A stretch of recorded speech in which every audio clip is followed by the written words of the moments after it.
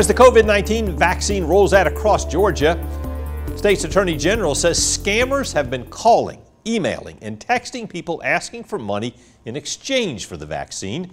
Brianna Richardson is live with information on what you need to look out for so you don't become a scam victim.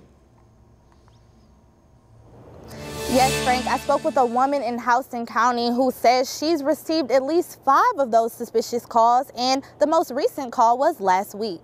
It just feels quite annoying because it's to the point where I'm blocking now. I don't know if it's a regular number calling or they'll have an 800 number. Carol Taylor says she's been receiving calls about the vaccine since January. It caught her by surprise because she says she never signed up for anything related to the vaccine. She says they've asked her for personal information. So they'll ask all that and then require a payment.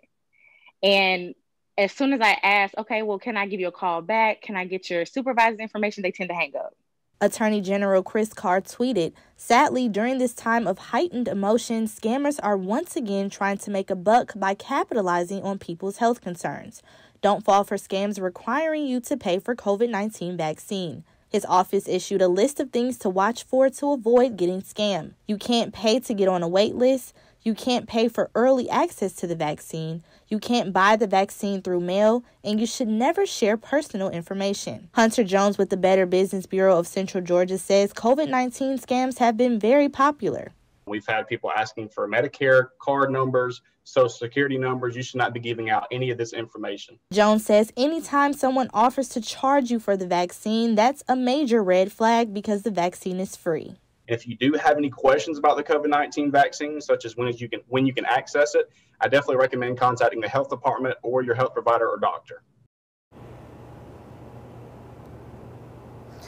And Jones says there have been about 40 reports of COVID-19 scams here in Central Georgia, so he wants people to be cautious. Live in Houston County, Brianna Richardson, 13 WMAZ News.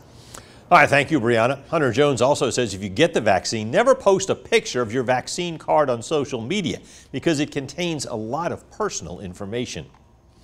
So far in Georgia, more than 1.2 million people have received at least their first shot of the COVID-19 vaccine. That's about 49,000 more than the start of the week. More than 1.7 million doses have been shipped to the state thus far. As of February 9th, CDC data shows Georgia vaccinations are going up. Now between 8 and 11% of Georgia's population has gotten at least one shot. We're still trailing at least 5 other states. Those are the ones in green, which have vaccinated more than 11% of their population.